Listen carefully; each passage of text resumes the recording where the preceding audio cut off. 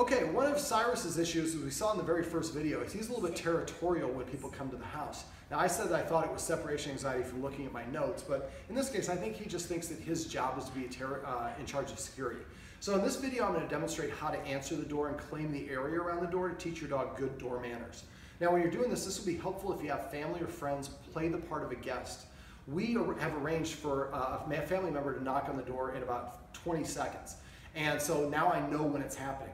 Usually when people come to our door, we're preoccupied doing something else, and it catches us by surprise, and we're trying to do 3 things, 5 things at once, and we're rushing, and that exasperates and makes the dog think whoever the visitor is disturbing the peace. He's there right now, right? Okay, well, he'll be there in a minute. So basically, when you have somebody call or text before they're going to be home, park on the street, not in the driveway. And so now the person that's home washes their hands, turns the volume down, act like you're casual, but be ready to go. So your timing is going to be much better, and your focus is exclusively on the dog as opposed to the door. Now, when I answer the door, I'm going to break it down into individual steps and help him practice each step one at a time before we actually, and I'd rather you don't look, you're going to tip the dog off. We want to help the dog practice one at a time, each step at a time before we move to the next step. So you see he's very right over here. I'm very casual.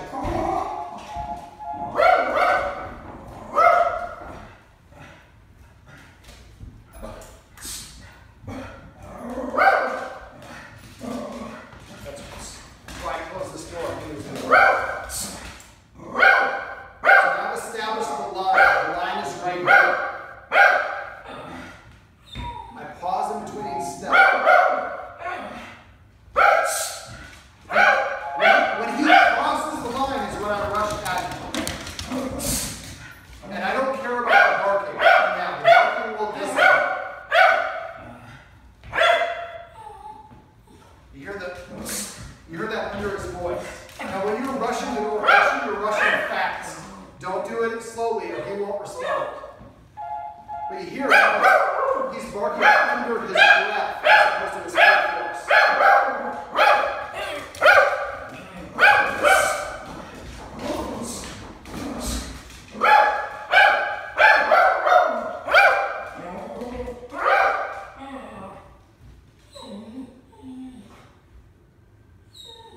So once I get to the door,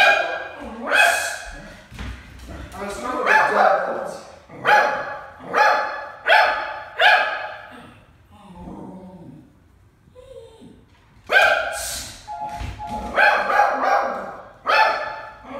Now normally we wouldn't have a guest ring the doorbell over and over. I'd ask the guest to do this. I want to make this the hardest situation.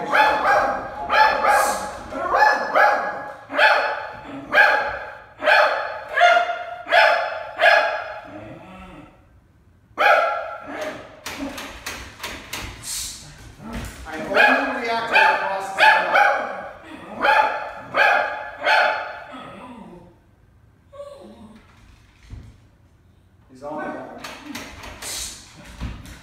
As soon as he crosses the line, I stop. I don't have to go all the way to the line to enforce it. See where he's stopping. He's kind of figuring out where the line is. It might be helpful to put tape down. You don't have to, but it sometimes makes it easier to see. So now I've taught him the behavior I wanted to have when the deadbolt clicks. Next one is to go to the handle. See how his tail got stiff and started quivering? The door's about to open. Now before I open it, I usually switch hands. And I open it just a crack first. Stay behind the line. So now as I open it, I take a step forward and open it behind me. He's going to probably rush. I'm going to board the door and address him. That's awesome. Now he's across the line, but he's respecting the spirit of the law, so I'm going to allow it. He started to crawl forward, then I would make it 0 tolerance. So I take a step forward and I open the door.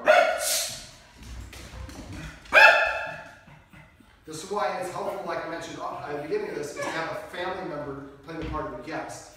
Normally we would not open the door with our back to the door and leave it open like this. So I'm going to invite the guest to come in, man of his own house. We're going to close the door. Now, if the guest does not cross that line, the dog does not get to interact with them at all. Actually, it lets you come a little bit closer, so I'm not going to as much for the rest of this. Now, if I want to interact with the guest, let's say I want to give the guest a hug, I'm going to keep my height from my neck above facing the dog and return and hug this way. If I want to give them a kiss, I'm going to keep my hips and shoulders facing and turn and kiss. Don't worry, Joe, I'm not going to kiss you. But this way, we're teaching the dog how we want him to behave. And just like us, the closer we get to things, the more intense they are.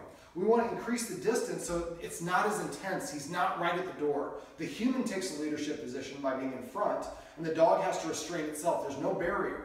The dog is developing self-control. And then if somebody comes in, they're not a dog person, they drop something off, they leave, they don't have to worry about the dog at all. Now, if they do want to interact with the dog, it would not be allowed until after they cross that line. So this is basically a quick video on how you can teach your dog better door manners and how to behave and not go crazy when guests come to the door.